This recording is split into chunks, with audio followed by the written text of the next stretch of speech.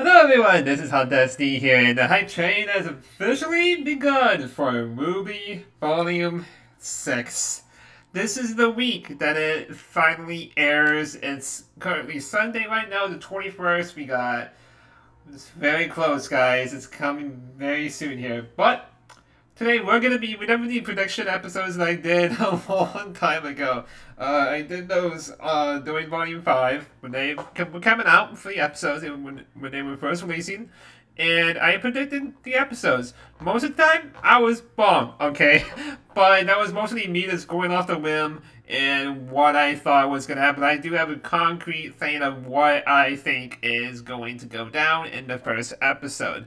So, we're first gonna be, here's my first prediction, we're first gonna be meeting at Haven Academy, and Team RWBY and Junior, Quo, and Oscar / Ospen say their goodbyes. They're gonna, basically, they're just saying their goodbyes because they're gonna be going to Atlas now, and that's where they need to go. So the people who are gonna stay back are gonna be Ilya.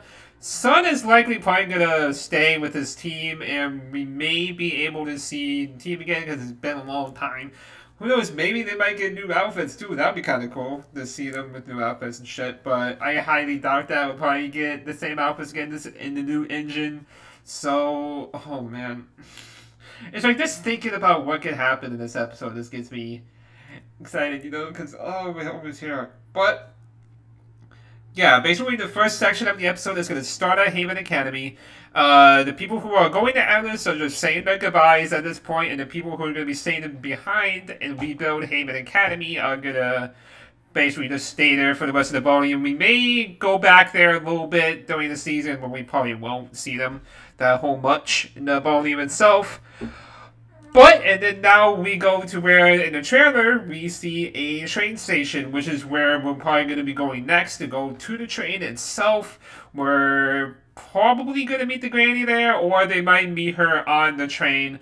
And then as soon as they get on the train a little bit afterwards, the Grim attack, the Manticores attack, the Sphinx Grim attacks, and everything just goes down. They try to defend the train, but obviously, indicated from the trailer, the train crashes.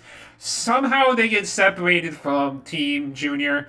What I think really happens is that the train gets cut in half. One train, what Team RWBY, Oscar and Quo, Oscar, Ospen, and Quo are on. They and the Granny are on. Their train just completely crashes and gets separated from the other half, and the other half is where Junior's, and they still keep going on their way to Atlas. They're fine. It's just us, of course, we get fucked over, and the train, we fail from stopping the train from crashing, and then now we are on foot again. But I think after this point, we'll probably go and meet the villains. We'll see before the train crashes, we cut to the villains, and we see Salem having her conversation with Emerald, because, if you really think about it from the trailer, it really does sound like she is talking to Emerald, like, if you don't, like, basically what I'm trying to say is that with her tone of voice with Emerald is basically like, this isn't a threat. Like, if you don't follow me, like, I will ruin your life to the end of your days, basically. So at this point, she's threatening her. Like, Salem may think that is not a threat, but she's definitely threatening her to keep staying in the Salem on, like, grounds. Like, even though Cinder is gone, Salem is trying to get Cinder's replacement. That's likely going to be Emerald. We don't see Mercury in the trailer at all, so it makes me question if because of the failure of Haven Academy and everything else, we're trying to do the same thing what they did at Beacon Academy. She probably took out an anchor on Mercury. He could be dead in this episode, but we'll see what happens with Mercury here, because something's probably going to happen to him, because we really don't see him at all in the trailer, or it's just Ruse and he's still alive, but we'll see. And then now, after this whole next thing, we meet back with Team RWBY. The Granny survives the crash, so they take her with them, because where's she else gonna go? at this point. And at the end of the episode, this is going to be the ending. Team RWBY or someone from there, or Quo/Osprey, and even Quo could ask who she is to take off the goggles to reveal that she is a Silver Warrior. I really want this, like, at the end of the episode. Like, I really am curious. One of the reasons why I think she's a Silver Warrior is mainly because I think at one point during Volume 5's production, they wanted to put a Silver Warrior in the volume, but they had to cut it out due to time purposes. So they have this old granny in the trailer, so it makes me question if she was supposed to be the Silver Warrior from Volume 5 or was pushed to Volume 6. So it does make sense as to why she puts on the glasses on, is to hide the fact that she is a Silver Warrior. It would make sense as to why she lived so long, was because Salem couldn't find her and that kind of stuff, and her goons. So that's why she lived for a long time. So this Silver Warrior is likely going to be training Ruby in how to use it, because for some reason Ozpin fucking can't. Or, oh god, it's just, I want her, the granny, to be a Silver Warrior so that she can change, or that she can train Ruby. That's really what I want her to be, as a Silver Warrior. But yeah, that's pretty much how I see the episode going out. Is one, everyone who was going to Atlas says their goodbyes and they head to the train station. As soon as they get to the train station, they meet the granny. She looks suspicious at first to them, but they really don't mind it as much. But then the train crashes. Well, no, sorry. The train gets attacked by Grimm, so they try to defend it, but of course they fail. They get one side of the train to crash onto the ground, and the other side keeps going, and it's completely fine.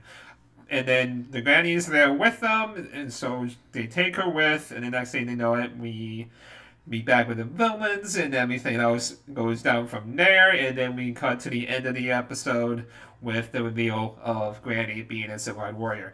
And that's one of the reasons why they keep her for the rest of the volume, because honestly, if she wasn't a Silver Warrior, there would be no point of keeping her. Like, obviously you can get her to a destination and then just drop her off there and not have her back for the rest of the volume. But I think one of the reasons why she is a Silver Warrior is because she definitely seems like she's going to be an important character, and that's why I think she will be.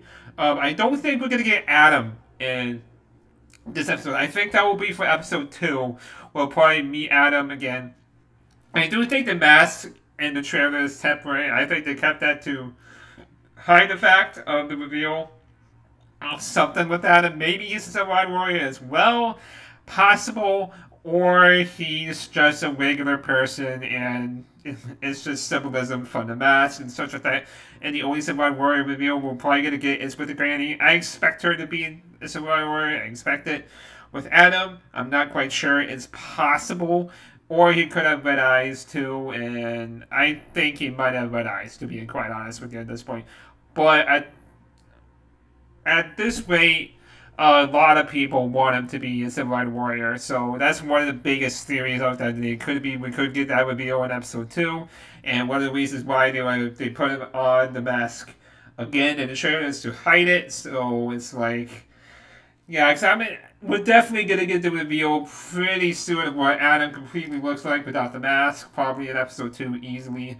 And oh boy, I'm just excited for this volume to come back, okay? It was so close that it's hard to think right now when trying to predict the first episode, but I did predict it. It's ready to go. But yeah, that's low-key of how I am seeing the episode playing out.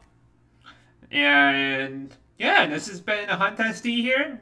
What are your thoughts on what do you think episode 1 is going to be? Leave it in the comment section box below. And then leave a like, comment, and subscribe for future videos like these. And I'll see you all next time. Bye!